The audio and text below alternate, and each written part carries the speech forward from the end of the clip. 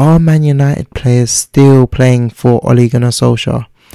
That's a big question at the moment, with David De Gea, the one and only, coming out and making a statement saying that we can't score goals at the moment and we've been very, very poor. But we've also got the likes of Harry Maguire saying we must all stick together.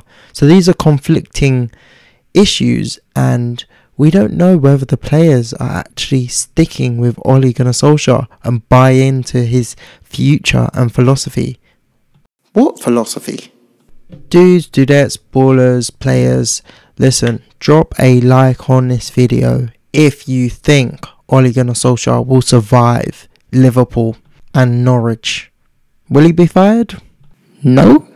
And to those of you who watch this video and still aren't subscribed, subscribe every time Jesse Lingard scores a goal this season. Please subscribe. Look, we've seen teams that have pretty much given up on their manager. I mean, Man United did that to Mourinho. They gave up on their manager last season. You could see it. The players weren't playing for him. They kind of down tools. And who's to say this team won't do that exact same thing? Down tools. I know they're dealing with Ole Gunnar Solskjaer, a club legend. But again, what does that mean? That means nothing if they want to down tools. So again, when you look at it, they're not performing well. They can't attack. They don't seem like they have a vision or are able to implement anything within the game that Ole Gunnar Solskjaer has practiced with them in training to, adapt to the situation. They don't have any other tactical advice to go down.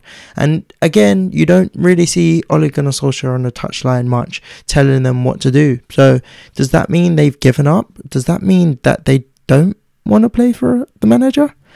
It sure does look like it, and I'd be worried if I was Ole Gunnar Solskjaer. I'd definitely be worried. He keeps a positive attitude after the games. He says, oh, we played well and we won a penalty. But again, his players coming out on social media saying two conflicting things.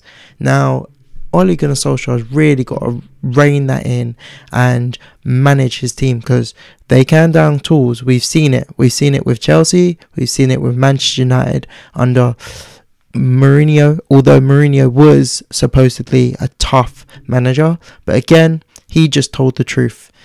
So one more thing I would say is, Ole Gunnar Solskjaer, watch out for these players, because they are going to down tools and you will be surprised, even though you were so positive and did a massive clear out of the players that didn't want to be at the club.